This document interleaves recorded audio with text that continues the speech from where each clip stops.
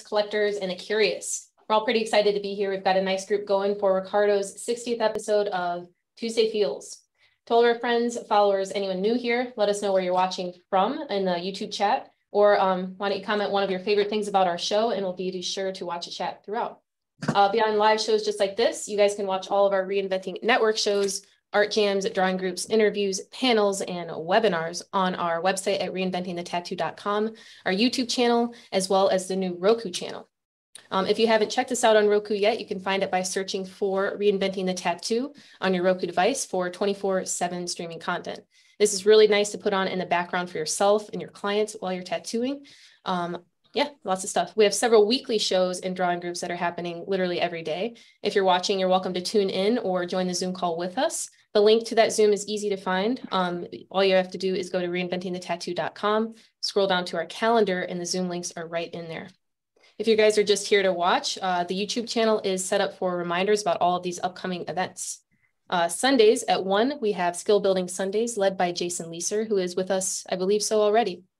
Monday mornings start early at 9 with Drawing for Tattooers led by James Wisdom.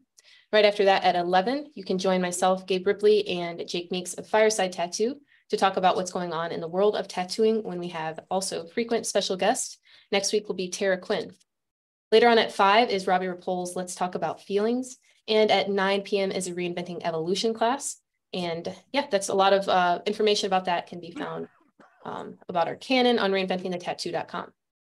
Also Tuesdays right here at 10 is Ricardo Sturdivant's Tuesday Feelings. Wednesdays at noon is our Tattoo Now show, followed by our business course every other Wednesday at 1. As you guys know, also right here on Thursdays at 6 is Tattoo Collecting 101, streamed live from True Tattoo Supply in Columbus, Ohio. Before we kick off, we'll just shout out some of our sponsors today for helping us get this content out to you guys. We've got World Tattoo Events, the best resource for tattoo events in the world. Got D-Lies Pro, helping protect their art. Of course, Tattoo Now, thanks Gabe for all the stuff that you're working on helping tattooers, and the inspiration behind Reinventing the Tattoo, Guy Aitchison. You can find his Biomech Encyclopedia, machines, paintings, and more on his website at guyaitchison.com. Also, thanks to our affiliates, the Fireside Tattoo, Apprenticeship Diaries, and eco-friendly tattoo supplies.com. All right, well, guys, we've got a good little group going. Jason, I haven't seen your beautiful face yet, but good morning. Amber, good morning. Fawn, how's it going? Going pretty good. Hello, everybody. How's everybody's day today?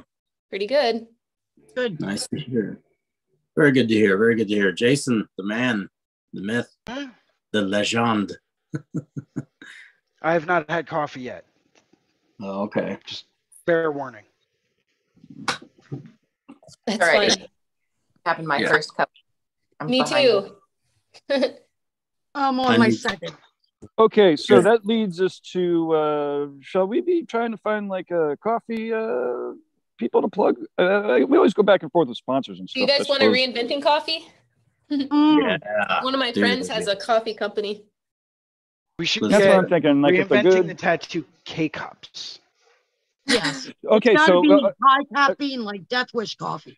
Well, okay, so here's the thing. I suppose you guys know I guess it's somewhat tattoo related too. Billy Joe, the fucking Green Day guys, have a coffee company, and it's awesome. And they're eco-friendly, biodegradable Keurig fucking things, whatever they're called. I don't even use. I don't care about coffee, right? So they do great coffee. I could see what it is inside, or somebody could do a search real quick maybe, but it's great. My wife has been drinking it for years now. I almost did some website work for them, but I was like, I don't drink coffee. I don't know. But eco-friendly, they're tattoo, friendly. They're and when you get done with the coffee in them, you can always fill them up with black ink, and you can use those as like your dip caps for like 143 mags. Yeah, there you go. You'd almost need it. You'd almost need that. Yeah. Or like a small Dixie cup or something. Or you can just do what an old school guy I used to know do whenever he was using a massive mag. He used to just take the bottle, wrap the bottle in plastic, take the cap off, and then he would just pour ink into the mag as he was working. Because like if you cut the bottom of a solo cup off and use that, inevitably you're going to end up wasting more ink. Not that you're not going to by using a mag that big anyway, Yeah. But you're going to end up going through and wasting so much ink that it's ridiculous. So the one way that he found to like get around that, like mostly just because he was really stingy, was to actually just like pick up the bottle and like pour it into the well of the massive mag as he was working. Yeah, that's one way to do it, man. That sounds like a little bit of like a few extra steps, though. I've always used like those old paper cups. You know what I mean? Like the rinse out spit cups that you get at the dentist or something. Dude, I used to go to Wendy's and get like a stack of those like small little ketchup cups. That's the one that I'm talking about. Those yeah, dude. Yeah. The little paper fold-up cups. Right. So exactly. Those things were perfect. But you can get whole packs of these medicine cups. You can get like 300 of them for $2. There you go. And they're not paper, so you don't have to worry about your ink bleeding through them. But like, I still happen to have, I think somebody, his name was Frazier. I think he left them with me, but I've got these, I have some in painting kit, but I call them hot tubs. They're like hot tubs for ink. Yeah. Oh, nice. Those are awesome. Fit a 49. Still have room to spare. So if I'm doing like big blackout work, I'll set up 2 of these, and that's enough to get me through the night usually. Yeah. So if you look around, there are some really giant ink caps. I've also got some big ones that are like 2 inches across and maybe like 3/4 of an inch deep. So they're like wider but shallow. Those are really, really nice. But like I said, I'm not sure where Fraser got those. He just kind of left them when, you know, he was working with me and then moved on. So years, but there are. Those are awesome. They're perfect. Those big red caps. I think I used to get some from Icon way back in the day, but I'm not even sure if they carry them anymore or not. I think it was Icon. Well, the other thing, Cam used to have them too. Who? I've talked about before how we just kind of have to borrow things from other industries. Like these are like 2 like hose ends, like pipe caps. Yeah, pipe caps. Yeah. That's what they're. So I'm getting them from like, I don't know if you have them, but other industrial like resource companies would definitely have them, and even cheaper than what you would get them for through a tattoo company usually. Well, nowadays you add the word tattoo to anything and you can mark it up by like $80. Yeah. So for sure. You want an ink shaker? Cool, $250. Oh, you want a laboratory grade test tube agitator? $60. You want a tattoo grade agitator for permanent makeup? $1,472. And 63 cents. 99 cents. You got to mark it up. Now anything for permanent makeup's like double the cost. Oh, I know. And like closer to triple. Yeah, I think you got there's got to be a little bit of a like rhyme and reason to that, because the cosmetic, like the permanent makeup industry, has exploded so quickly. Like before there were enough practitioners who could do it well. So I think people just started ordering PMU equipment because it wasn't very expensive, and they started mutilating each other. So now the whole industry is like, whoa, hold on, we can't sell these machines for $60. Well, hold on, we can't sell these little tiny vials of ink this inexpensively. Hold on, we gotta specialize this more. Yeah, it sucks, doesn't it? Like people taking advantage of cultures like tattooing. Kind of sucks. Yeah, it's a funny thing within the politics of tattooing right now. Like technically, is permanent tattoo or is permanent makeup like cosmetic tattooing? Yes, but it's like a whole different culture. It's a whole different set of rules. It's a whole different, you know, I'd love to see somehow for it to be split into 2 industries altogether, but I don't. Definitely not custom. Really, yeah, I don't. I mean, it's a skill. Like you do have to be good at it, do it permanently, but it's not. I don't know. It should be a totally different. It should be in a category of its own, and with its own laws and its own politics and its own everything. But unfortunately, we have to share that pool right now. I agree with you completely. What are you guys all working on? I am looking at some old videos that I've taught in the past classes and stuff like that. I've had some people reach out and want to know about like some of the composition stuff that I do and some of the drawing techniques and stuff like that. And I thought I'd kind of go over some of those things with you guys a little bit later. How about you guys? What are y'all working on? James, good morning. How good to see you, man. Hey, good morning, everybody. Yeah, I'm drawing some drawings. I'm having a good time just making some new compositions today. So I have an appointment later on, but other than that, I'm kind of off for the day today. So I can't wait to see your videos, Ricardo. Get them all edited up and make them into podcasts or something like that. Yeah, for sure, man. Somebody doing bong hits or something? What's going on? What's the sound back there? It's either got to be coffee or bong. My coffee maker. Leave me alone. Okay. I'll go on mute. All good. No, it's good. I had my tea maker in the back, and I was just wondering. I was like, oh man, I'm missing out the party. The coffee maker is taking bong hits, man. Let's see here. All right. Well, I've had a pretty busy week. I've been working on some pretty big pieces recently, and they've been a lot of fun. The only thing that sucks about it is sometimes they're in such stages of like completion that it's hard to get photos of them. You know what I mean? So I haven't been able to post too many photos or anything like that lately, and that's always kind of a bummer. But here, I think I'll just show. Let me share some of this stuff real quick.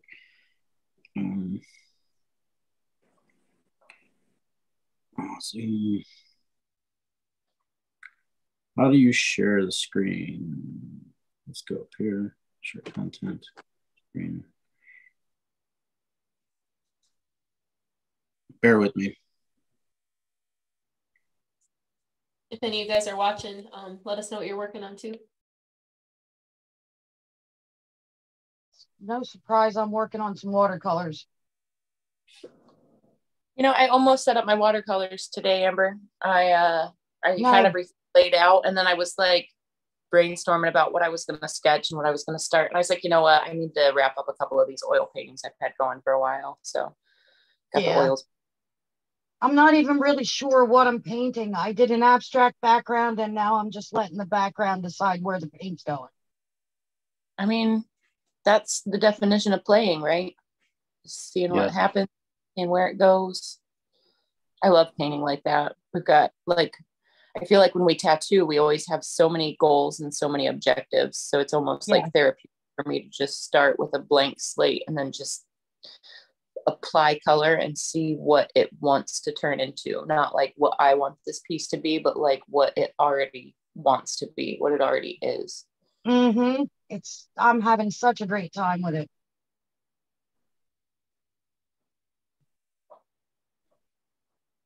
It's always fun to do, just sit down and start doodling. And I've seen James kind of describe that in his classes about like just doing some circles, some lines and stuff like that, getting kind of warmed up and everything. And sometimes you can do that, definitely do that with your paintings and drawings and stuff too. I love it. All right, so let's see here. So first while you're pulling that up, Ricardo, let's all say hi to Atomic and thanks for watching. Hopefully you can join us again soon. What's up, dude? It's been a while, man. All right, so first of all, any of the things that I'm going to be talking about right now isn't anything new. I think last week we talked about Da Vinci and stuff like that in James's class, a couple other master painters, master artists and stuff like that. So this is kind of where I get some of my information from. You can see the Vitruvian Man, perfect. And all these artists. What's that?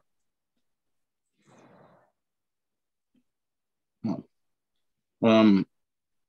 But this is kind of what I base a lot of my composition off of. This symbol right here, this geometric tree of life. You can see the balance of it inside the human figure. And this is kind of where I take the ideas for my composition. Let me see here. Let me go and get a different brush here. We're going to get forms. Let's just take an arm, for example. I think I went over this in one other class, but we'll go over it again.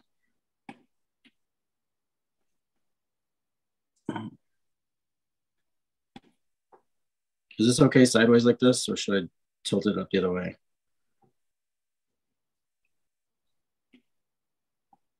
If you can tilt it and rotate it, that would be great. Is that better? Worse. Okay. Go back. This way. Better? Yep. Cool. Perfect, and definitely worth doing, taking the time to do it. So whoever made that happen, perfect. Cheers. Good. Thank you. So we're going to go ahead and show this one more time.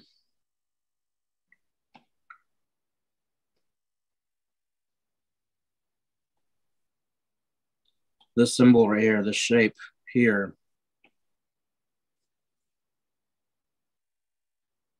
is exactly what I'll use to lay out a composition.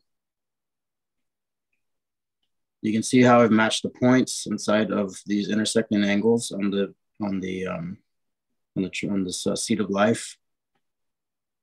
I think that there's a good amount of energy that kind of comes through in the translation of some of these images whenever they're drawn up. Whenever you use this process, I do anyway. So I always make sure and concentrate that same shape. Man, I am not doing well today.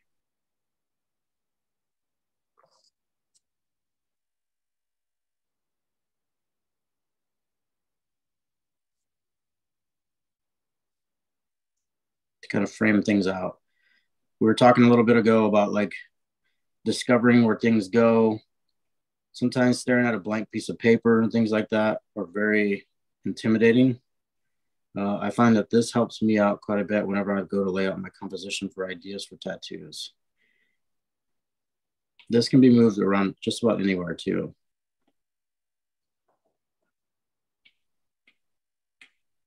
I'm drawing this one.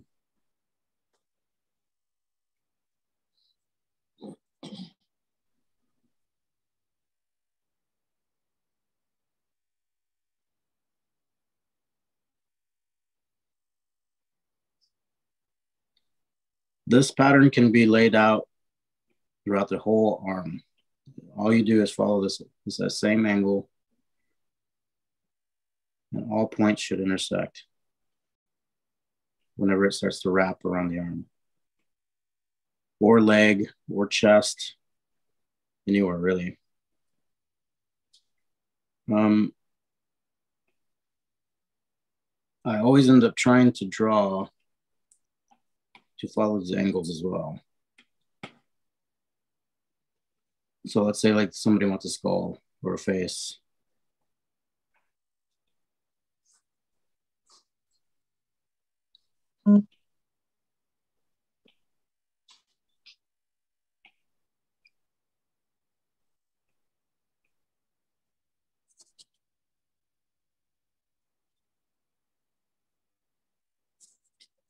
So you can see how the shoulders are following these lines of intersecting angles.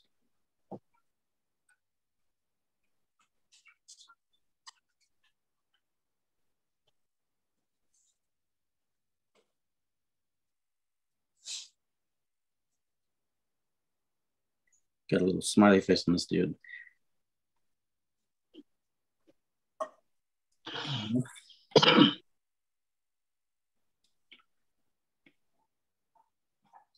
But one of the more interesting things that I liked was outside of the composition was breaking down things into simple shapes. I've always talked about this. I've always discussed this with everybody that I've talked to. Jason and I have talked about this pretty extensively.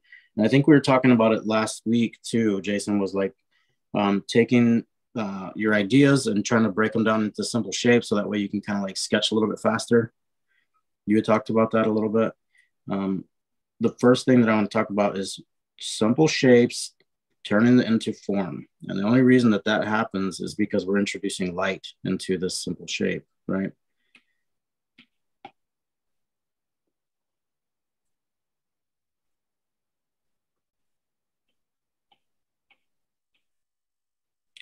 So I always try to break things down into three as well. 3 simple shades. The simpler, the better. That way we don't get lost in a lot of information. I've also found out through the years of tattooing that it helps out hold up the longevity of the tattoo as well. Whenever I do black and gray, I'm primarily trying to focus on black, medium tone, and like a light wash, depending on the skin tone of the person.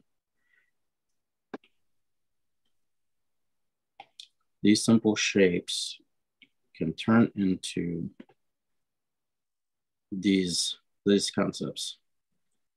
Anytime we take any kind of complex image, the first thing I'm going to do is we're going to blur our eyes at it. And what that's going to do is it's going to help us find those simple shapes.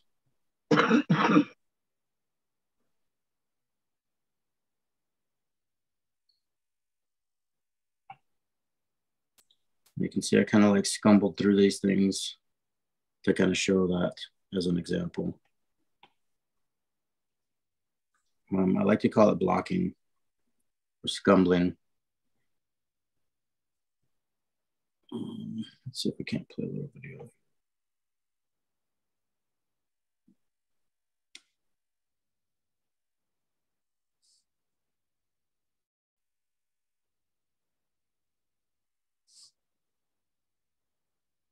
Basically what I do is like I go through and do those simple shades like we talked about and start isolating the shapes into smaller and smaller forms.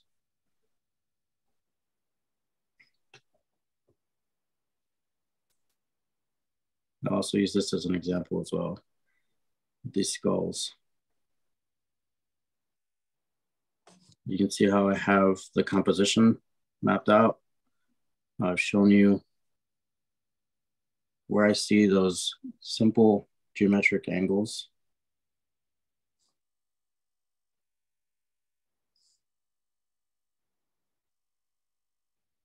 I'm using those as anchor points or plotting points to help a proportion.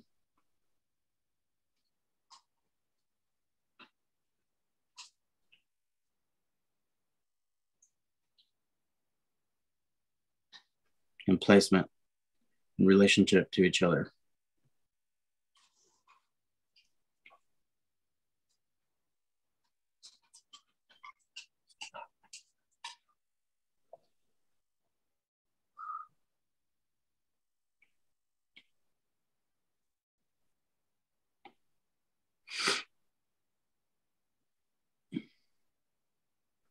Yeah, so that's basically it.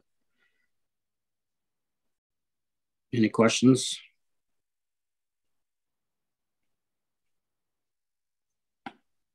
No? Okay. An elegant solution from a more civilized age. Yes. When James was talking about the symmetry or the lack of symmetry in the face the other day, the first thing I thought of was the Vitruvian Man. Mm-hmm. Mm-hmm. It's such a rad drawing. The way you broke it all down. Mm-hmm.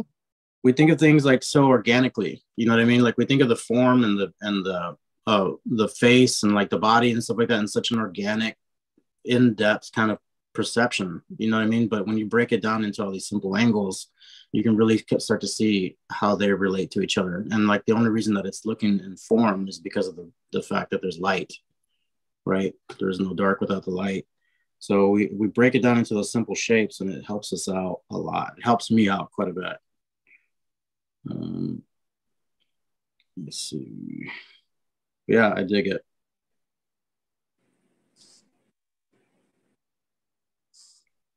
Have you ever heard of dynamic symmetry? You ever heard of this concept? Uh-uh. Dynamic symmetry? It's very, it's related to what, it's related to this sacred geometry that you're talking about, and I think, and so a lot of times, old paintings are sort of analyzed this way, but I think, a lot of designers still kind of use some of these ideas too. Um, uh, I don't know if I don't know if I can share my screen or not, but let me see if I'm allowed to. Ah, cool. I will share. So there's just some examples of dynamic symmetry. Essentially, um, let's see. I think this one kind of shows within, like, building out like a golden section, and so starts with squares, and then this is like two squares on top. This one here, if I can zoom in.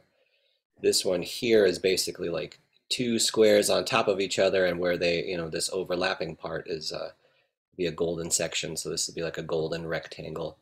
But it's so I think there's a relationship. There's a relationship to exactly the things that you were talking about. And I find this interesting. I'll lay out compositions this way, but I'll also use it to sort of divide, like, when you want to divide something into thirds or something, let's say, it can be really hard to, like, get out a rule, get out a ruler and do all the mathematics and sort of figure out, like, how can I break this down into thirds? But you can, of course, like, you can use geometry, and you can apply it to any quadrangle, square, rectangle, whatever, and it's based on the intersection of the lines. Again, it's a technique, it's a math trick, but it's once you learn it, it's real easy, and you can go through with it. But I agree with you wholeheartedly about this, this relationship we share to mathematics, especially in image making practices. And it's like that's basically what we're doing, is sort of organizing maths in a certain way. I guess I always felt growing up like I wasn't any good at doing math. But yeah, me neither. Me neither, man. I love drawing. It's funny though when they say, like, the backbone of math is something that I know, Ricardo, you're very, very good with, is music, and different types of ways that an art such is the same. Yeah. Like something so pleasing to the ear can be broken down into, like, scales and things like that, right? Yeah, same principles. Yeah, for sure, man. And I think, James, what you're showing too is like there's a book, I think John Berger wrote it. It's called The Way of Seeing. And I picked that up a while back. It's a real little book. It's awesome. If you guys get a chance, pick it up, look it up on the internet, see if you can find it. But it breaks some things down into, like, with the composition, for example, like what you're showing, as far as approaching like a canvas, how we're going to make the image so much more interesting by the placement of the subject matter. You know what I mean? And that relates to us as tattoo artists, especially when people come in and they have a plethora. They got like a small binder organized full of, like, these ideas in this one tattoo they want it in, like, softball size shape. You know what I mean? So it's up to us to kind of break it down. And, like, one of the things that I do is I always try to think of subjects and details in a tattoo in a tertiary kind of way. You know what I mean? Where there's like three main pieces that we want to take away from everything that you want. We want the main focal point, we want secondary, and we want the third to kind of be like a relationship as far as tying those first two images together a little bit better. You know what I mean? So the omnitrium perfectum, I think, is what it's called, right? The rule of three. That's definitely something that I try to follow pretty religiously, and it seems to be effective. You know what I mean? It seems to be pretty effective whenever you're trying to translate what it is that somebody wants in their tattoo, especially with, like, the idea of trying to become more of a storyteller through the images rather than just like a copier, or like a copy machine, a fax machine, or whatever it is, you know what I mean, that you could think of as some, in terms of some people bringing you in images and things like that. I think that we want to try to push. I think for me, what I'm trying to do these days is like trying to push that envelope for myself a little bit more in conveying like emotions and things like that can come through with an image rather than you having to read it. You know what I'm saying? Like you've been able to see it and objectively feel an emotion with it. And I think that's one of the things that we can do to help out, for me, to help out with that process. I think there's a lot of intention too, like for instance, if you use that like rule of thirds, which I think it adds a lot of interest and beauty, you could, you may come up with something that has balance rather than symmetry or something. But sometimes people, people really want like something very symmetrical or, like sort of focused, like that's always something that I've always heard. Like you have a composition and you put something right in the dead center, the geometrical center of of your canvas, your page, or whatever body, makes it static. But I mean, and that's true, but it's also makes it contemplative. It also makes it sort of powerful. So we want, I think maybe it's bringing together both of those things is what that actually maybe makes it transcendent in some way, where there is both this sort of this contemplative sort of centeredness with something dynamic about it, and there's a lot of geometry that can help you get there rather than stumbling around all the time. We need experiments and stuff, but but then there's been a lot of work and a lot of thought that's gone into how to do these things, and so I don't know, I think you're right. I think we need to push ourselves and look at the work of others and see how that works. That might help us figure out our own way.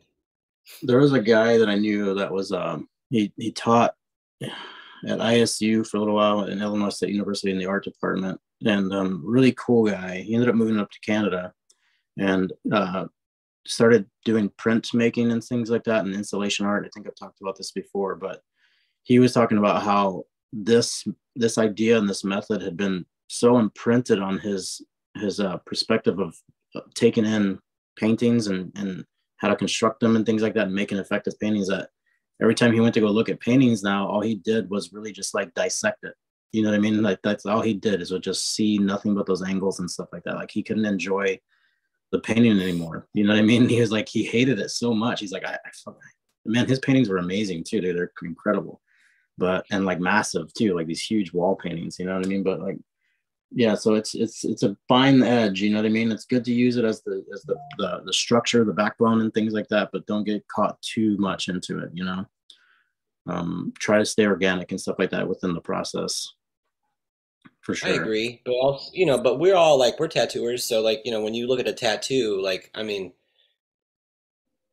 I guess, you're going to look at it and think about how it was done. You know what I mean? You're going to think about the technical stuff. So I guess you have to allow yourself to enjoy. Like again, you're gonna find all that, all the technical stuff, all the things that like pertain to your knowledge. Yeah. But there's that whole other half of you. So your professor that you're talking about is like, I mean, he was right there, but he was wrong. Yeah. Wrong not to let himself enjoy. Yeah, exactly. Yeah. Brilliant, totally. brilliant to see that. Brilliant to be able to like to integrate that into his work, but he was wrong to not enjoy the beauty of what others have done. And that's the lesson, probably.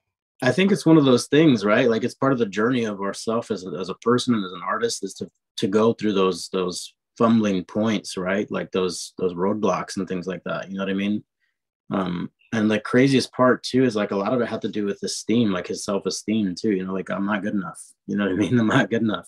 You know what I mean? And that was another part of his process, dude. You know what I mean? And I'm sure at some point in time, I don't know about you guys, but there's sometimes I'll just start a drawing, start painting, and set it aside, and it'll sit there. Like I literally had this dragon oil painting that I did, sold it over quarantine, and that thing sat in my studio for 4 years, dude. Like no joke, just staring at me. You know what I mean? Every time I walk by, it's like, oh, you bastard. You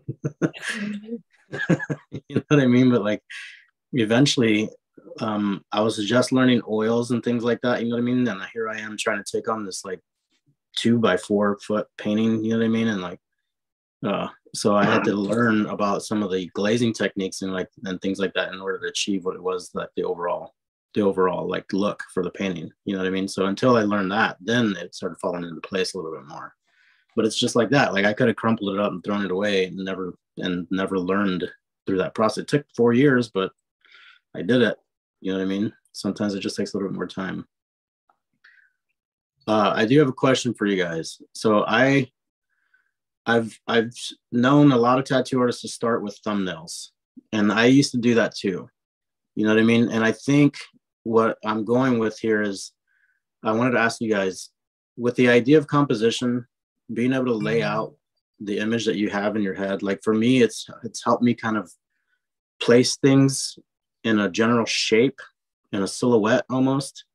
And I'm able to like lay things out a little bit quicker because of that. I'm able to work through the process of the placement of the subject matter and things like that.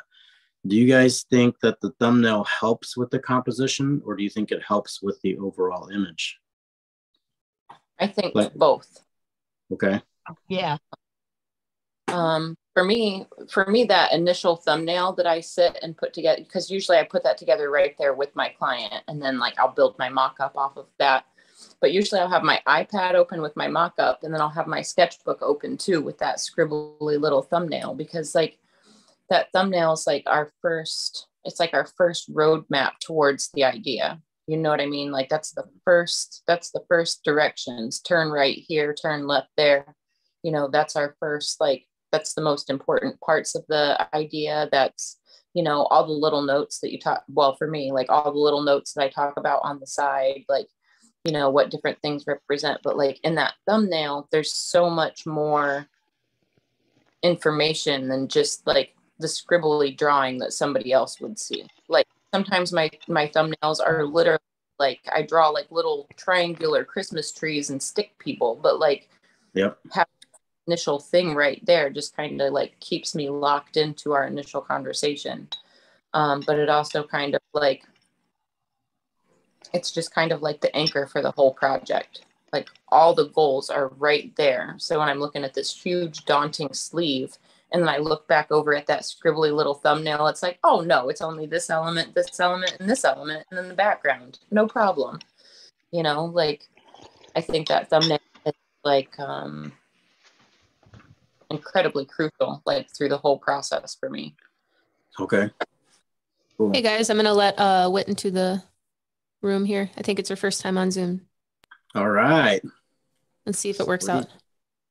But well said, Fawn. Nice. I'm not the newbie anymore.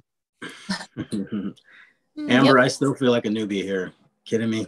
This is the 60th episode, Ricardo. I can't believe it, man. It's you're past your 50th episode, man. Like you were no longer in that beginner category. Not anymore. It's insane. It still feels the same way though. Oh man. Every time right before we go live, I'm like just breathe. I'm sure Fawn will tell you that doesn't change. No matter how many of these you do. All of us could attest to that, I think. Everyone here. Absolutely. Maybe it's because I smoke so much before I go live. Like I'm ready to go and like fully in the mode. But like it's not like the only time it's nerve-wracking is like if there's something being glitchy with the technology, which does happen, but usually like that's the only thing. Like I don't know.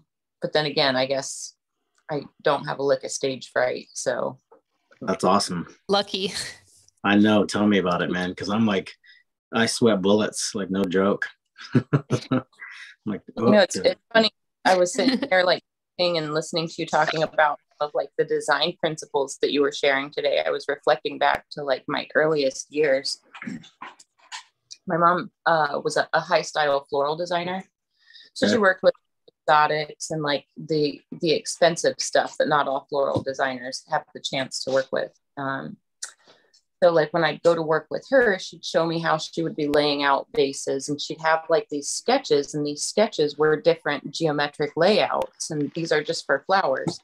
My mom's 6 feet tall, so she's a tall woman, but she makes very tall, like grandiose arrangements out of like minimal flowers, just because like she's always thinking about when your eye looks at this, what and where are those pops of colors going to be. And, you know, I just remember her, and again, floral design is totally different from tattooing, but the connection is it's all design and it's all layout and it's all like using those principles of like, what are our 3 main focal point flowers? Okay, so we build the whole arrangement around those 3 flowers, 3 pops of color. And the thing is, I've always just kind of thought that it was like innate, like my design and balance, but just listening to you talk and hearing you explain some of the same things in the same ways that she did when I was a little kid, it just made me realize that it wasn't necessarily instinctive. It was just taught so young that I didn't realize that like all of these geometric principles were right there in front of me the whole time. And, you know, like not everybody at the age of 3 is being explained the principles of balance, you know, but yeah. Just a cool connection I made when you were talking. Well, that's good, man. I'm glad to hear that. That's one of the things that trips me out the most about what my observation on my life has been, is like these little seeds being planted, you know what I mean? And sometimes you don't see that blossom or that tree grown until like much later. You don't pay attention to it, you know what I mean? And all of a sudden it's just like boop, it comes from back here and just exits out the mouth or through the eyes or through your hands, you know what I mean? It's incredible. Thanks for sharing that with us, Fawn. I appreciate that. That's awesome. Hello, Medusa. Hello, Whitney. How's everybody doing? Oh, we got Medusa too. Hey, Whit. Hi. Hey. Sorry, I'm a late join. I hit the snooze alarm and then I turned it off and then I just slept. I miss being able to do that. Exactly what I did. Well, Medusa, it's been a good show so far. Ricardo was getting technical. I know you probably would have enjoyed, so good that you're here. Yay! Yeah. Whitney? 2 running prints, so yes. Groggy. Good morning. Welcome to Zoom. Good morning. Morning. Hello. Sorry I'm a little bit late. I did the same thing Medusa did. Comes early. Where are you coming in from? You on the West Coast as well? I'm on the East Coast. Well, not really coast. I'm in Ohio. Okay. Probably about, I don't know, an hour from Derbs, about an hour and 45 minutes. A town called Worcester. Yeah. Radical. Well, welcome. Getting cold here. Thank you. Oh, yeah, we were talking about that this morning. It sucks, doesn't it? Mm-hmm. Yeah, we're experiencing fall. We're starting to get our fall days in, which is only going to last a couple of weeks before it's 9 months of sludge. Ugh. So, yeah, I've been walking to work lately, enjoying the fall days, but I won't be able to do that soon because I'm looking out my window now and it is gray and dreary. So it's that time. Painting season's arrived. News button and all, right?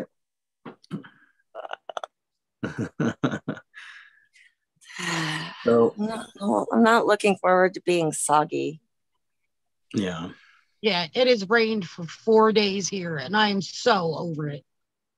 And it's supposed to rain for most of the week. As long as there's no bottom boys. Soggy bottom boys. Soggy bottom socks. Oh my God. Like nothing will ruin your day like getting a little bit of water in your boot. Oh yeah, dude, totally. Seriously. Yes, like, I have never gone from such a pleasant the winter.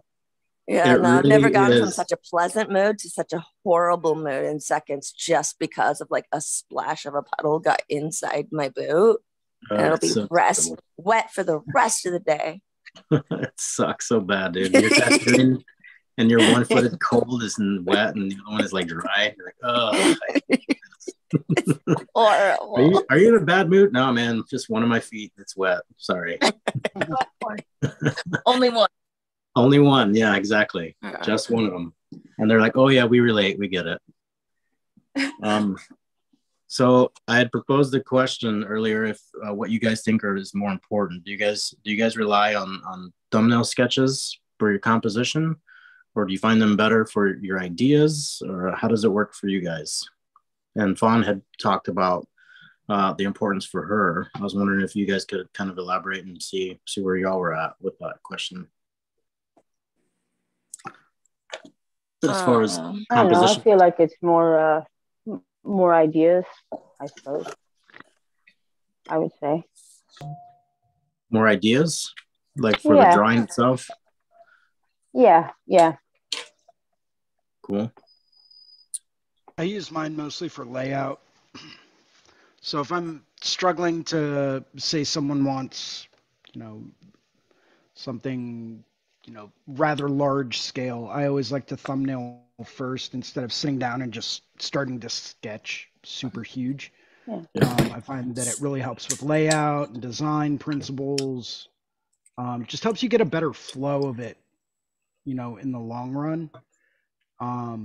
I don't really, I may take that concept and then I may, tweak little things here and there, but generally speaking, I always like to lay out like a little 9-square grid before I go through and do my final drawing. Rule of thirds, left third, middle third, right third, top third, middle third, bottom third. And I try to make sure that there's going to be something interesting in each. I think Jeff Gogwe talked about that in one of his older seminars. But, I like to go through and do my thumbnails in that manner, just so that I know it's going to be visually interesting and it's going to flow well. I know the general overall flow I want things to have, but by starting out super, super small, it allows you to really kind of break things down and say, well, I can't put that there because now that doesn't look right. And I can't do that there because now that doesn't look right. So what do I need to work on in what area?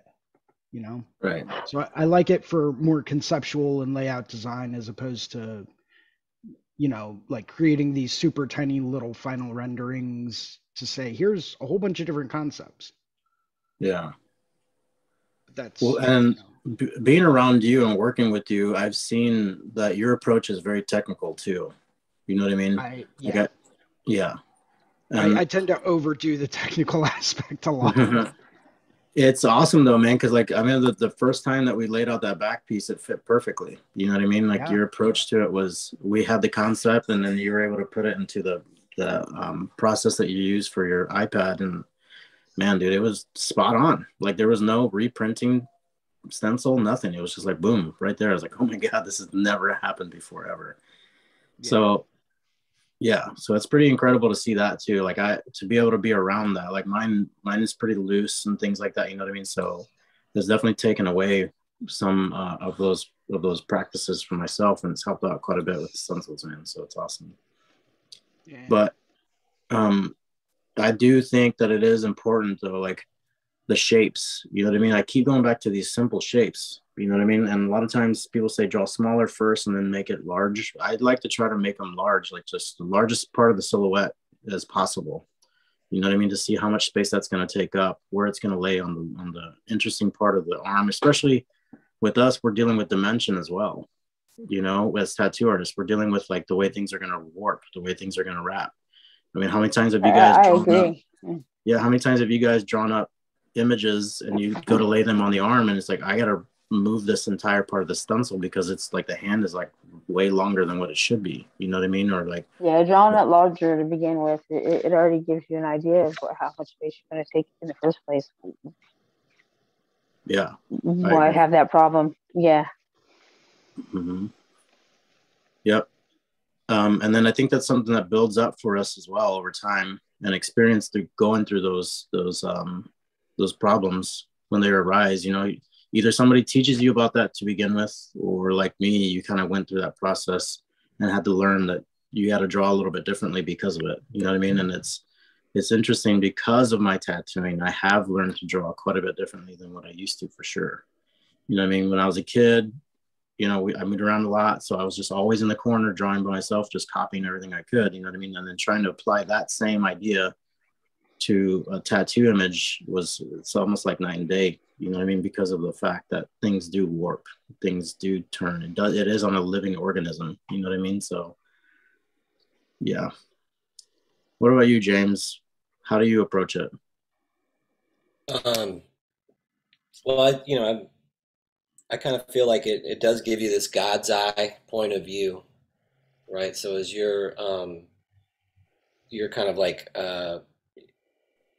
we always relate things to our body, you know? So especially like, you know, when we encounter like a work of art, we're always sort of like, that's how we, you know, I think that's how we sort of relate to it. Like, how big is it? These sorts of ideas. So anyway, you know, when it's a thumbnail, you know, you can just move your hand ever so slightly and you've covered the whole ground. You know what I mean? As opposed to like you're doing some huge work of art or like a huge tattoo or something like that, you know, where, you know, it's going to take all this effort and you're not going to really get very far. So the planning stages, the thumbnailing stages, I think are, it's something that it's easier said than done. You know what I mean? Because it really does, like, it takes discipline to go through them. You know, you really want to get to the thing. You really want to get to making the, you know, the work. You really want to get to the tattoo, whatever. And so I think I've never regretted making thumbnails. Yeah. You know what I'm saying? I've never regretted going through the design process. But again, just like you said, I think through trial and error and through hard-earned experience, like you can look back and, you know, you're like, oh, I could have done this or I could have done that. And those are the questions you want to try to you want to try to avoid that, right? You go through it in design phase, you go through the potential options in the design phase, and then you can be more confident when when you're actually making that work. And that's so yeah, I think that's the way I want to do it. I want to be better at doing it. I want to do my due diligence. And it's again, it's just easier said than done. But the more you practice it, the more probably the more that you can implement it as a really as a really effective tool. So yeah, agreed. Yeah, man. And then I think one of the other things that I approach, and I wanted to talk about today too, is like let's see, the color. You know what I mean? I feel like I've always struggled with color, understanding it and such, you know what I mean? And I think that I gravitate towards black and gray more just because it feels a little bit more natural to me. I have been, trying to break out of that mindset and approaching things with the idea of color in a much more like harmonious kind of way as far as color theory and things like that go. And I'm learning more about that more and more often. But I think for me, what I've found that works really well for me is when I do a drawing, no matter what I'm going to do, I am thinking of color, but I approach it in a black and gray approach, no matter what. Like I'll flush out the entire drawing with black and gray tones. And then I'll be thinking about like the color values that I'm going to instill into those darker areas, or like the medium tone areas or the lightest tone areas. You know what I mean? What do you guys feel that you do the same thing, or do you guys kind of approach an image right away with the idea of exactly where the color is going to go? And does it fall into place a little bit easier for you just because you know a little bit more about color, or how does it work? What do you think, Jason? So I like to play around a lot more with like color temperature than I think a lot of other people. For me, my first instinct isn't necessarily looking at it in like a contrast perspective or like a monochromatic perspective. Immediately, I'm thinking, what do I want to push forward? What do I want to push back? because that's going to determine where my warm and cool tones are, no matter what color it is. So immediately I'm thinking, where do I want to put emphasis? Where's going to be my most saturated and pure color? Because once you have that determined based on where you want people, like the focal point to be, that's where your most saturated, your brightest, and your most pure pigment should be. It's going to help draw the eye exactly where you want them to see. Mm-hmm. And then from there, it's like, okay, well, I know if I want this bright bumblebee yellow to really stand out here in this focal point, I know that this red area over here, well, that's going to get toned down. I know this blue area over here, that's going to get toned down. This teal is going to get a bit dirtied up. These violets in the background, those are all going to get muddied up, because I really want to maintain that purity of color right where I want people to look. So immediately I'm not necessarily thinking about like contrast or, tonal value. I'm thinking more so about, or not tonal value. Sorry, I'm still waking up a little bit. I'm not necessarily thinking about it in terms of like contrast. I'm immediately thinking about it in terms of, where do I want people to look, and what colors am I going to have to put around that to be complementary to that? Right.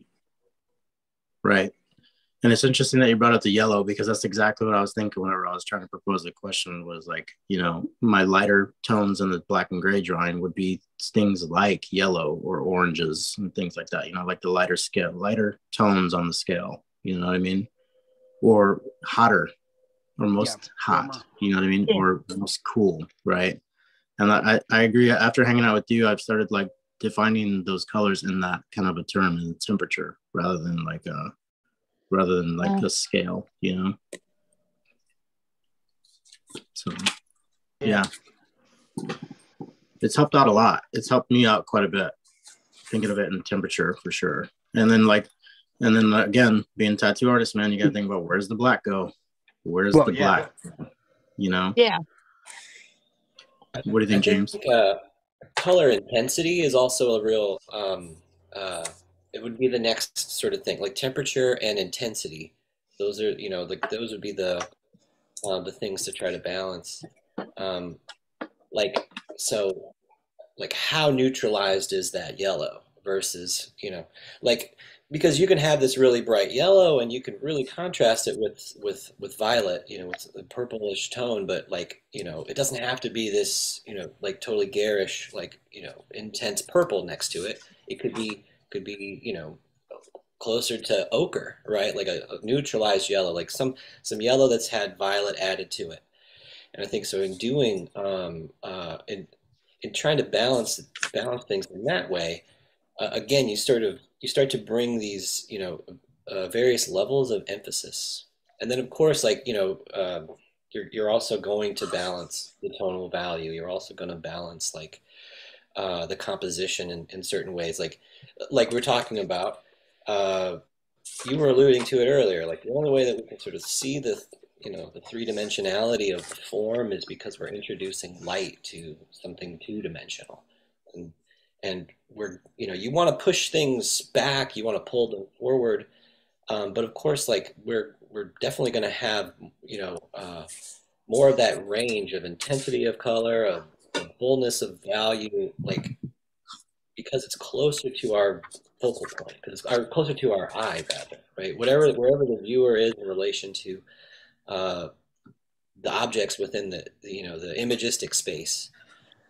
The closer we are to that picture plane, where the viewer is actually located, in relation to all that stuff, that's where you get the most intense value, the most intense color, the most range of tonal value, and that sets the range, right? So you can push things way back in the back, and you can have mountains that kind of warmish, right? But they're way far in the back. They're cool and they're cooled by blues and such. And so, yeah, I mean, it does get complicated, but it's a simple relating of all those of those basic harmonies that you start to create, you know, this visual music, right? A visual sort of a space where there's space involved.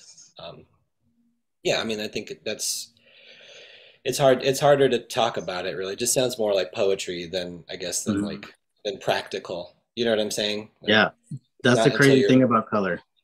That's the crazy thing about color, man. I've read books on it and stuff, dude. I've read like theory on it and stuff, dude. And I'm just like, wait, I have to reread that entire last page again because I just got like lost, dude, entirely. But I think what you're saying though is like in a simple form is usually where the light hits the object the most. That's going to be the most intense part of the color range. So to speak. We're at, like, you know, so we're always making an image based on some particular point of view. Yeah. I mean, you know what I mean? Like there's always an assumed spectator, an eye that's looking at this, you know, a tattoo and a drawing. And we're always assuming this, that there's a position of a spectator looking at something. And so we would arrange the space, you know, in such a way that like there's something that's close and then there's things that are further back, and that, you know, so again, like if you could have things that are extreme foreground and they may not get much light, maybe they get an edge light, or maybe they're like in shadow or something like that. So they may be out of focus, right? So you're right. It's like, it's where the light is touching, but also the relationship of the viewer's point of, you know, a viewer's eye looking at these subjects and stuff. You have to think about that stuff. I mean, if you don't, then it becomes abstracted and idiosyncratic. Not that there's anything wrong with that. You know what I mean? Not that there's anything wrong with that. It's, you know, that those are playful spaces where, you know, like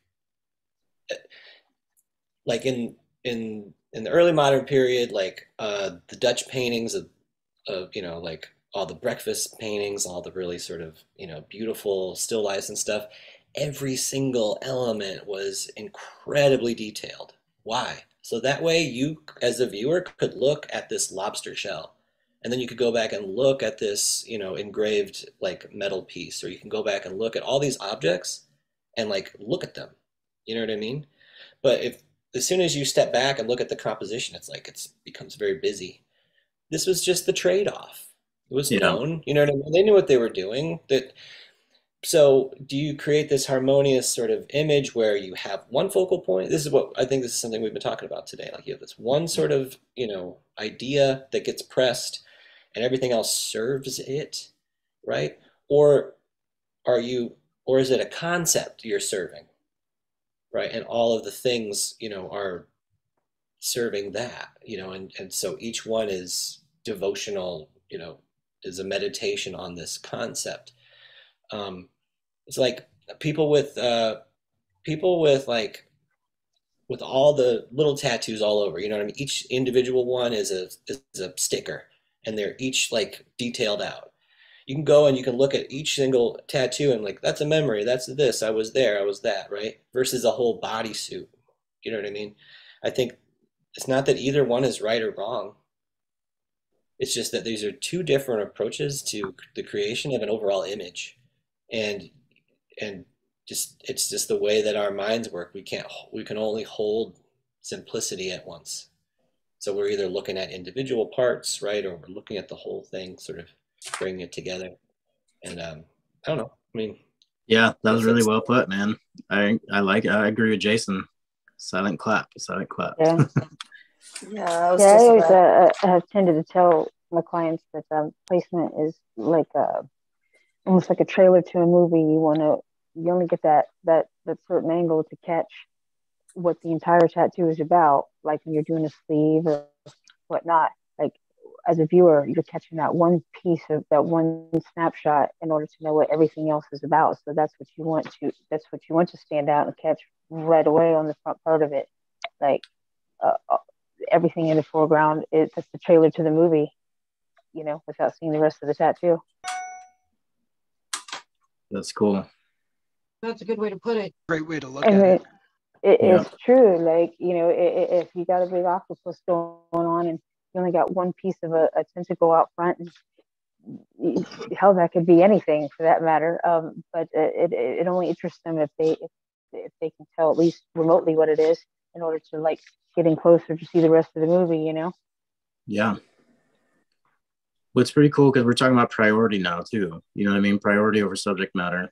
You know what I mean? And like the overall relationship to itself, especially the placement.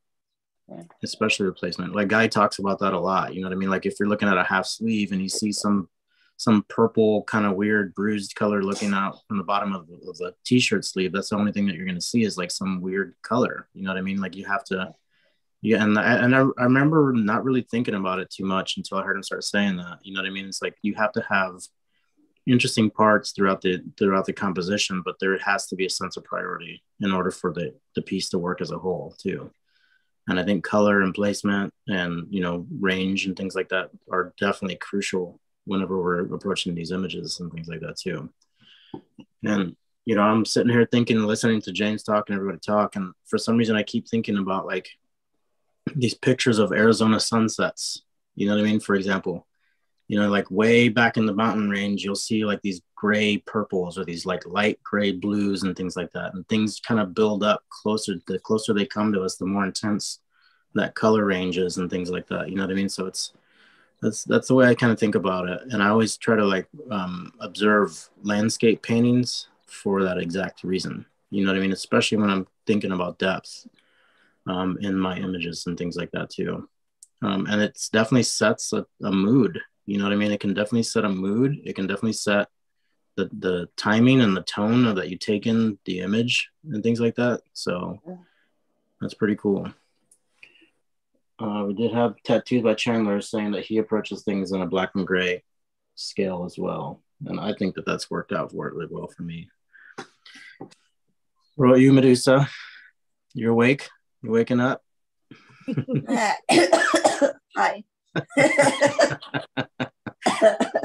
How do you feel about all this? I was listening to James earlier and I was like, man, dude, I wish he was my dad. I could use that wisdom in my life. You got to get up early and join us on Monday. Dude, actually, Fun fact, I actually woke up on Monday early AF and was all like, oh man, I should join the thing.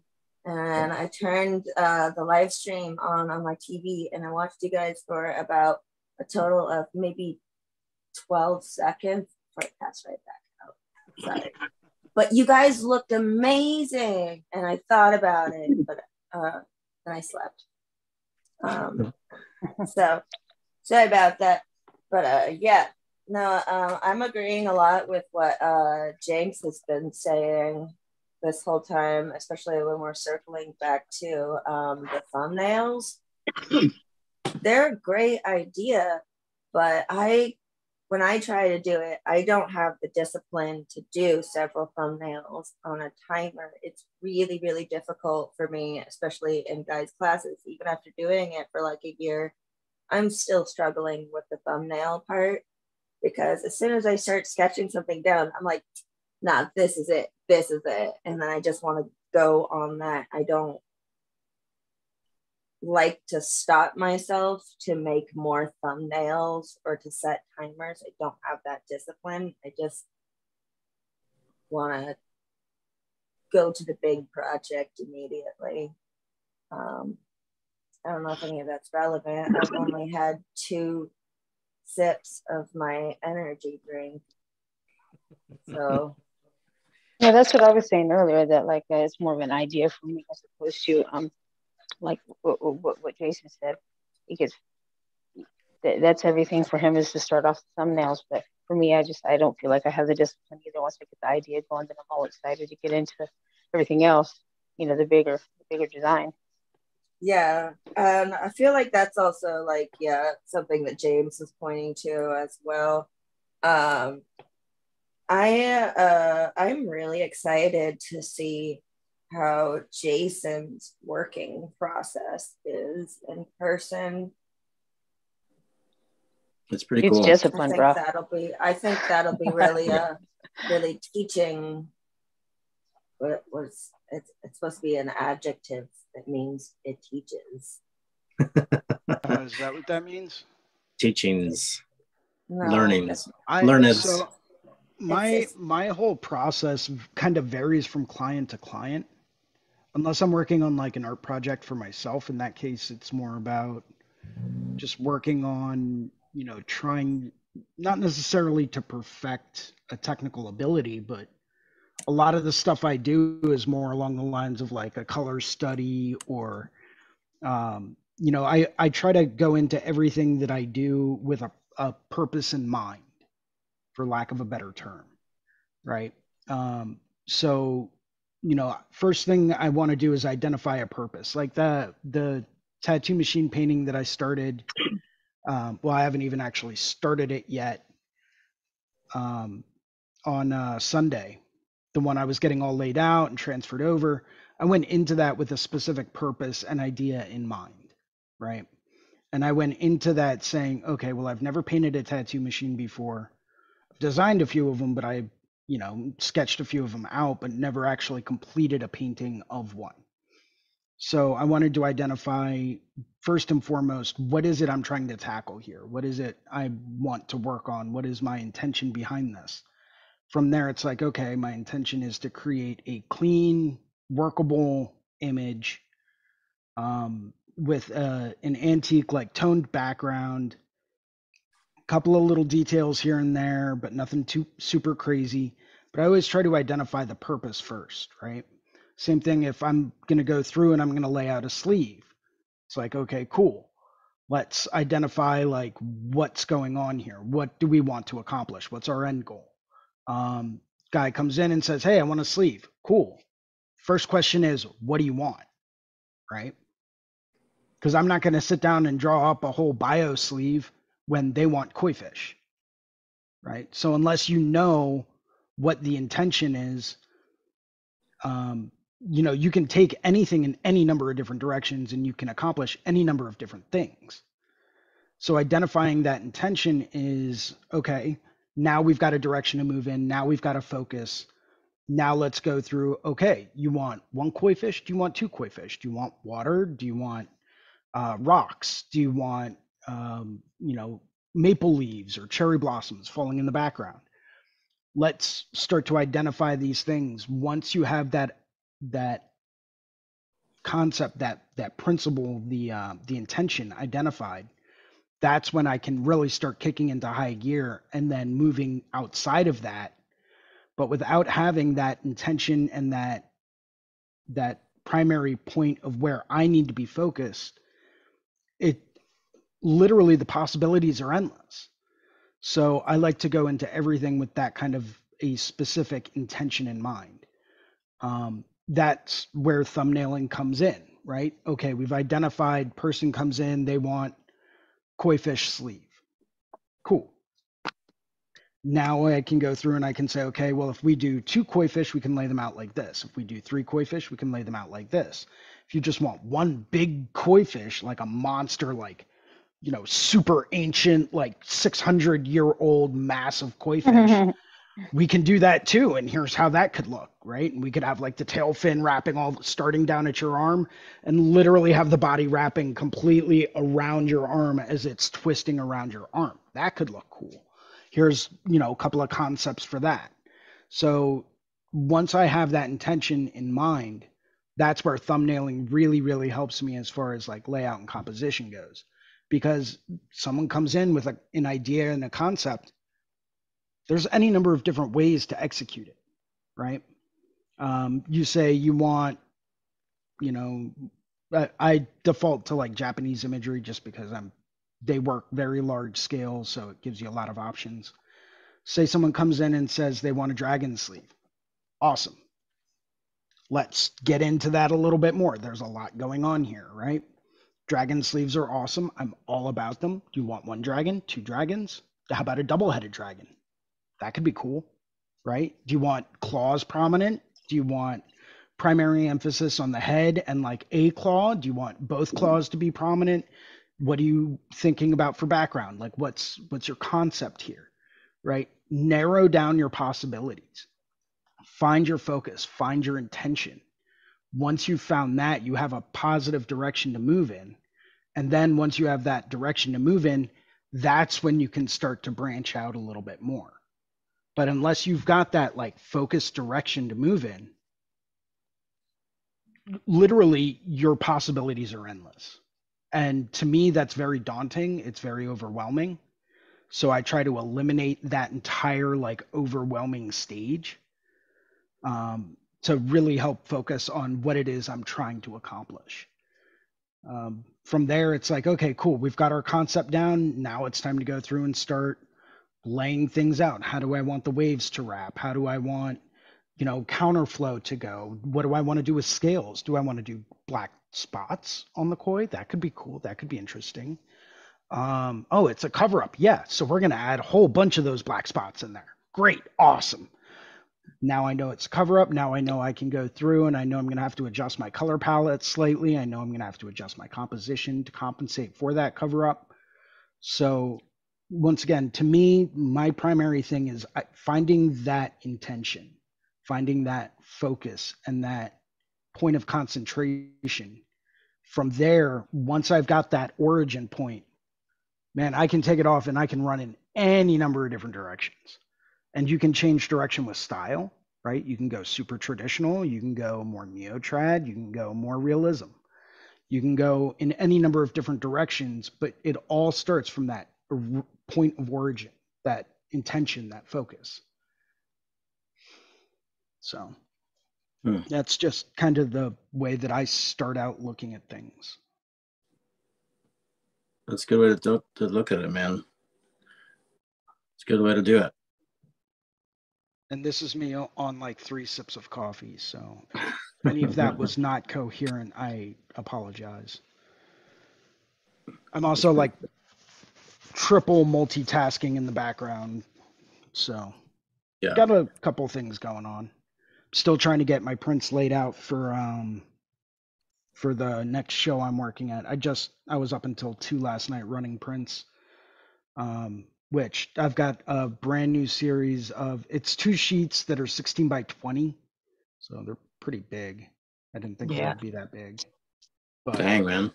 Yeah, but it's 5 designs on each sheet. And I was thinking about just doing one big, like 16 by like 32 print, which could look cool. But I just thought it was too busy and too overwhelming. So I cut that down to a couple on each page and just blew the page up. And they look really nice. But I also want to provide some smaller ones. So now it's like, okay, now I've got to figure out what I want to do for the smaller prints, get those laid out correctly, start running those because time's running out. And then it's like, okay, well, do I need to order paper? And so I've got like 1,000 things going on in the background. But if you guys want, I'll show you a quick little preview of what the prints are actually going to look like. Yeah, absolutely. Let's check them out, man. I was gonna ask if it's okay if we could see them too. Yeah, I mean, I already have them printed, so if anyone wants any of these, let me know and I'll run you off some. Otherwise, I was only planning on running off like 5 of each, doing a very small limited run. Me. Yeah? All right, I'll send you some. Cool. I already got a tube set and ready to be mailed out to you, so I might as well. Perfect. Just let me know and I'll Venmo you. Bro. Let's check them out though, man. Let me see if I can do the Jedi mind trick correctly. Your money is no good here. My money is no good there. Yeah, it worked. See, I knew it. I knew I was a Jedi. Perfect, dude. Here's half sheet 2.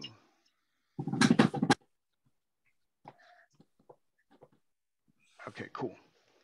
So here is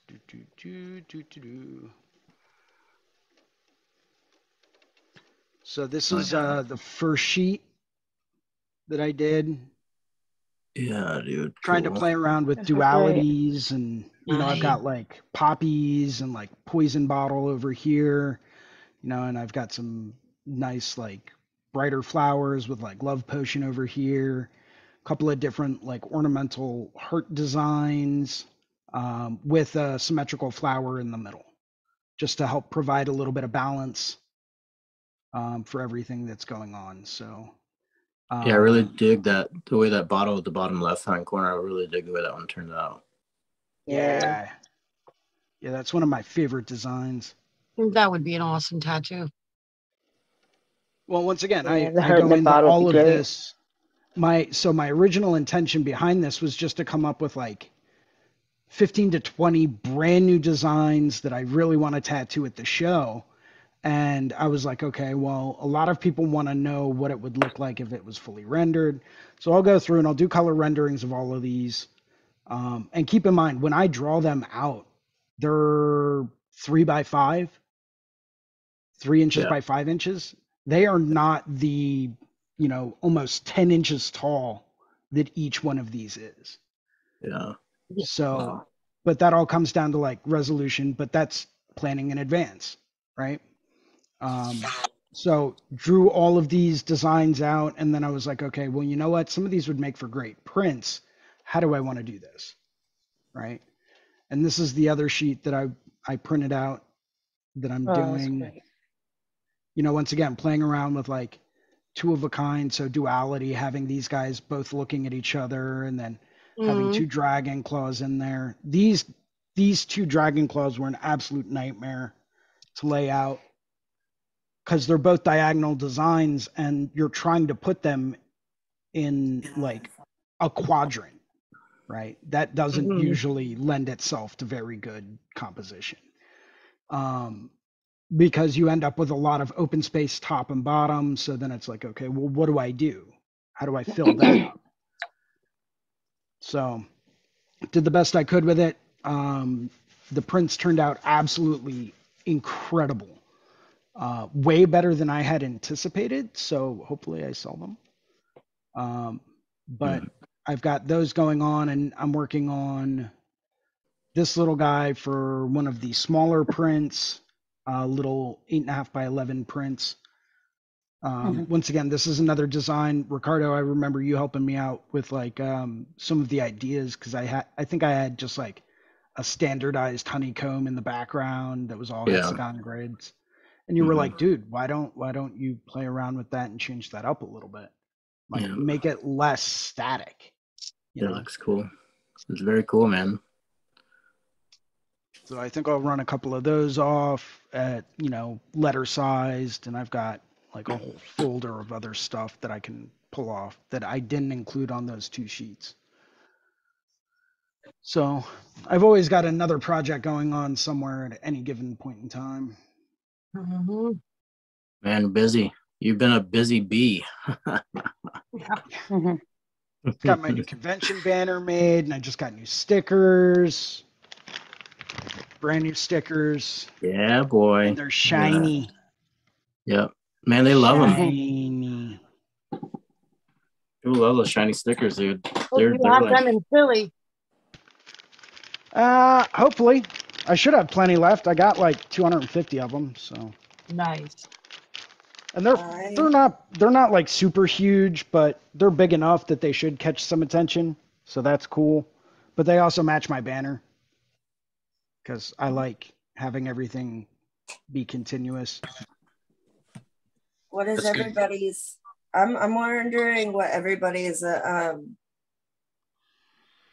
convention circuit schedule is going to be for the next year. I'm trying to pick up a lot more traveling opportunities. I've been talking with Jason about that a lot, and Lauren too. And I was wondering what your guys' plans are. Like, Ricardo, are you going to be doing any conventions or traveling? For me this year, I don't think so. I don't think I'm gonna do very much traveling. I've gone down to Guys a couple times this year, and earlier in April we went out to New Hampshire. But I don't think I'm gonna be doing too much this year. Yep.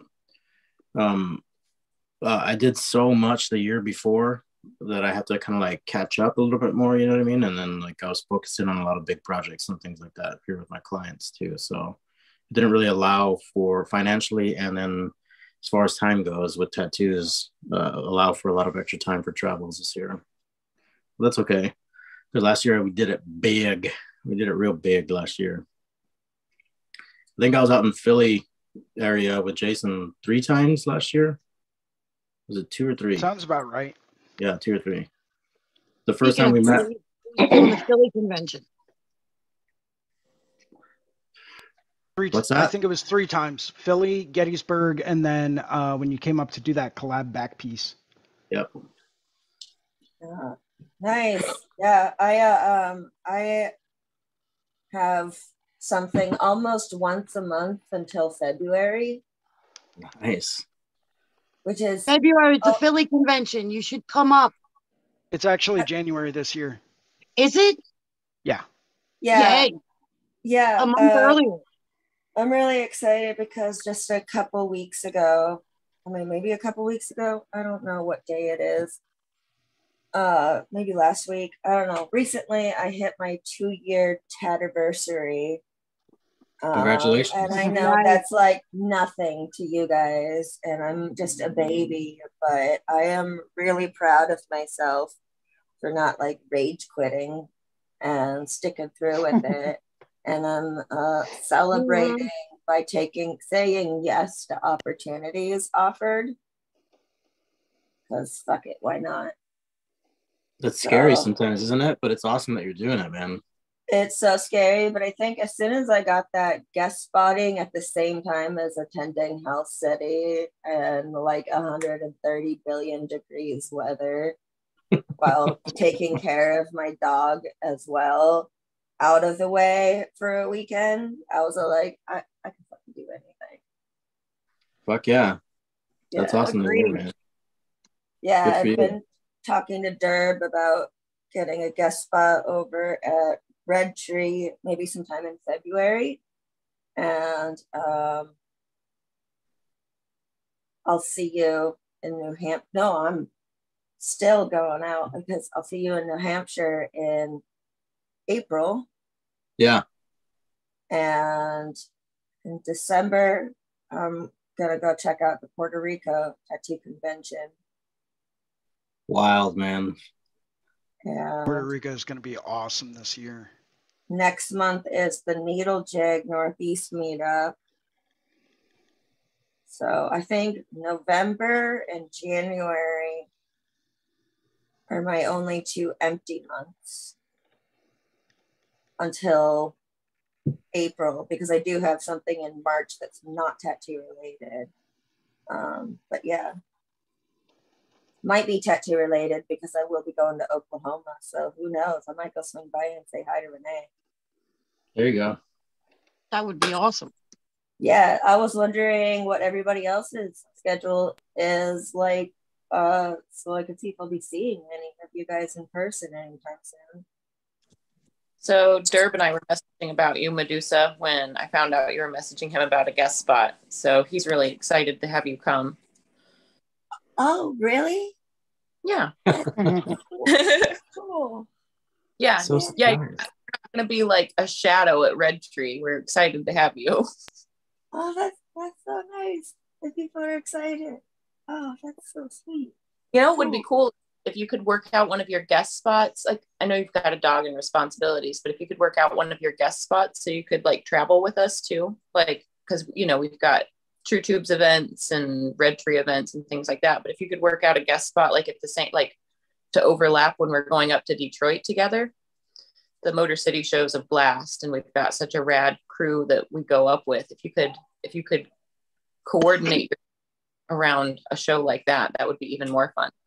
That would be really cool. I'd love to know what that schedule is. The only reason I was thinking February is because that's kind of when business starts picking up after the holiday rush and after the New Year's resolutions. February is also my birthday month. So yeah, I was all like, get me out of here for my birthday. I think the Motor City show is either at the end of February or beginning of March this coming year. I've looked at so many dates, everything blended together, but that would be a really cool thing if you could come come out and play with us and then travel and go on the road with us while you're out here. I would absolutely love that. Actually, like, I was just also texting Lauren yesterday. I was like, maybe I should just move out to the East Coast, like pull a Kyle Bernstein, man. Look how it worked for him. I'm tired of waking up at 6 a.m. just to see you guys on a short phone call. I do happen to know that Derb would love to have more female tattooers on staff. I'm just throwing that out there. Anybody who's listening, we've got Corey Lodge and Cervena, obviously, but Derb like loves female tattooers and just loves encouraging us. He loves like getting women together to like encourage other women. So it's a really neat thing. So any female tattooers that are listening, we really like ladies at Red Tree. Hell yeah. Yeah. Lighter guy. The worst thing on this. What? Hey, Fawn, do you know if they have dates for Hell City this coming year? Do you know if that's been decided yet? It has. I should know off my head, but I smoke a lot. They posted them already, Jason. You can look on their story. They just posted it like yesterday. I know they. Yeah, they're accepting. Yeah, they did post it yesterday. I seen it there. I'm not missing that this year. Hell City. Yeah. I mean, even if you don't have a booth, come out and play. That's what I did.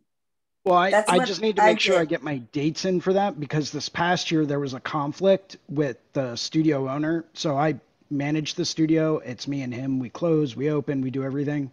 And he was going to be out that entire the week before and the week after. Like the entire time he was gone. So it was up to me to run the studio in his absence. So I didn't even have the option to make it out this year because he was already going to be gone. That's why I'm trying to get everything in advance. This should be more than enough notice so that I don't have to miss that.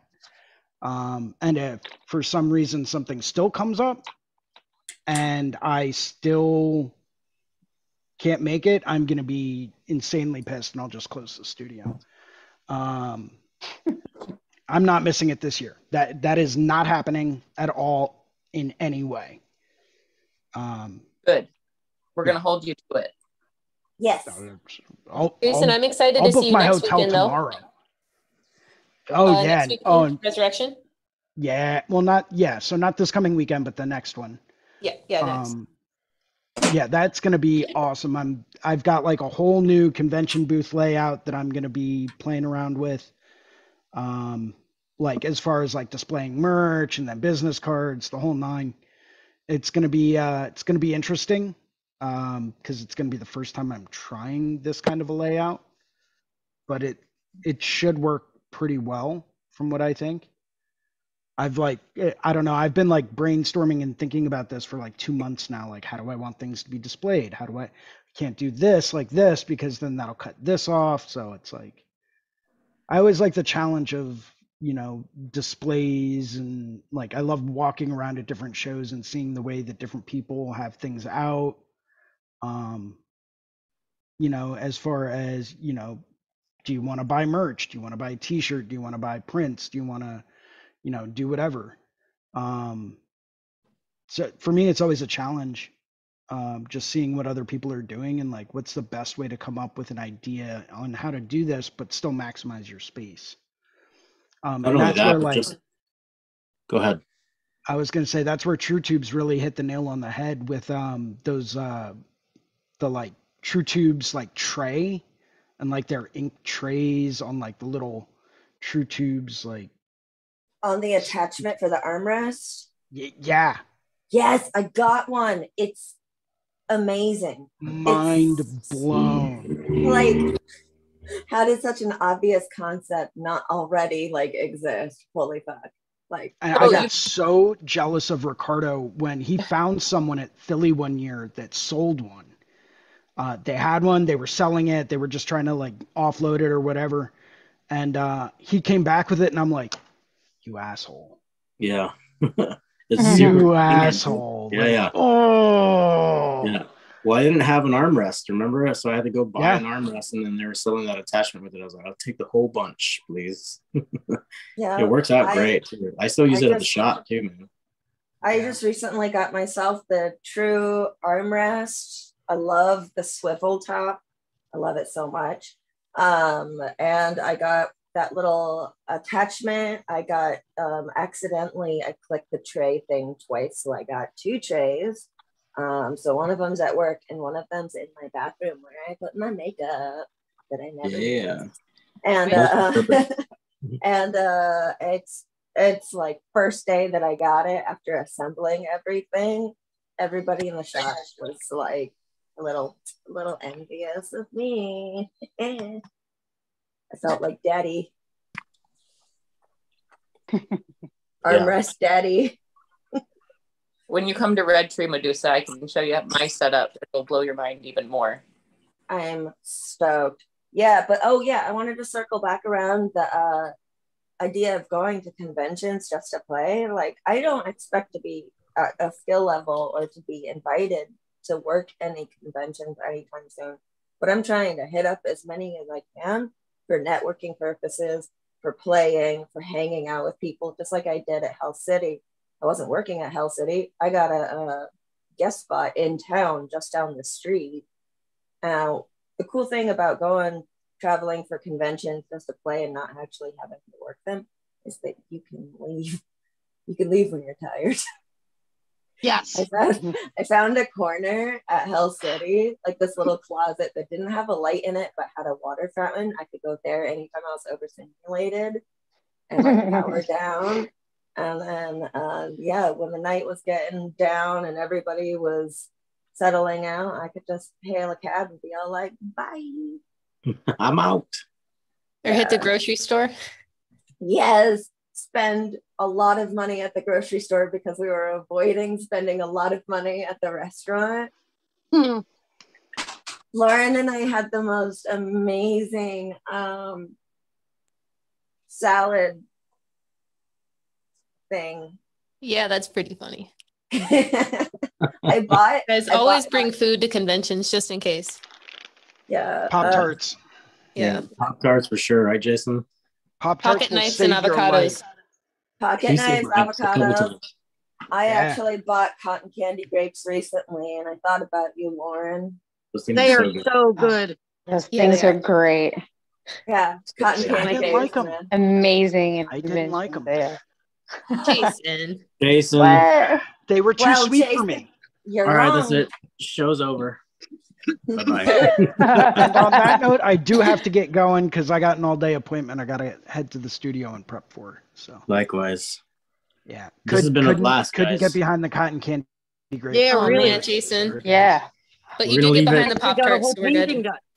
Oh, I think we're gonna leave it on a sour note. They had Pop-Tart grapes. That'd even be better. Oh my god, can you imagine? Pop-Tart grapes. You just smash them together. Of every flavor.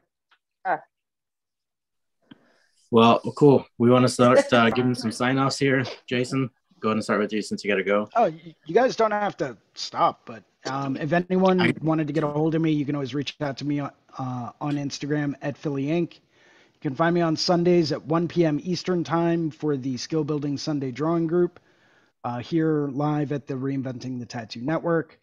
Thank you, everyone, for having me on today and for a great discussion. Sorry, I'm still a little bit tired, but that happens sometimes. So, thanks a lot, everyone. Take care. Hope everyone has a great day today. Take it easy, man. Thanks for joining. Hi, Jason. Later, Gator. Amber? Sure. As always, I'm Amber Morgaine. You can find me on Instagram under Amber Morgaine and on Facebook under Looking Glass Inc. INK or under Amber Morgaine Originals. Killer. Thank you for joining again today. Appreciate it. Thank you for having me. I love it. Yep. See you, Amber. Whitney, how can we get a hold of you? Thanks a lot for having me, guys. You can get a hold of me at ironrosetattoo.inc. Or you can get a hold of me on Facebook at Iron Rose Tattoo Company. And there's ironrosetattoo.com too. Thanks a lot for having me. I'm sorry I'm late, but hopefully next time I'll get there in time to have a better discussion with you guys. No, it was awesome having you. Thanks for joining us. You're welcome. Thank you. Yep. Medusa. Hi, I'm Medusa. Let's keep chatting after the boys leave.